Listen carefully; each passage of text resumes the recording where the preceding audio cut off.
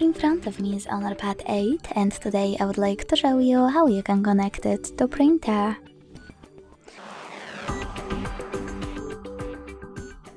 Begin by launching settings and choosing more connections. Then select printing. Click on default print service or tap on add service and install a perfect one.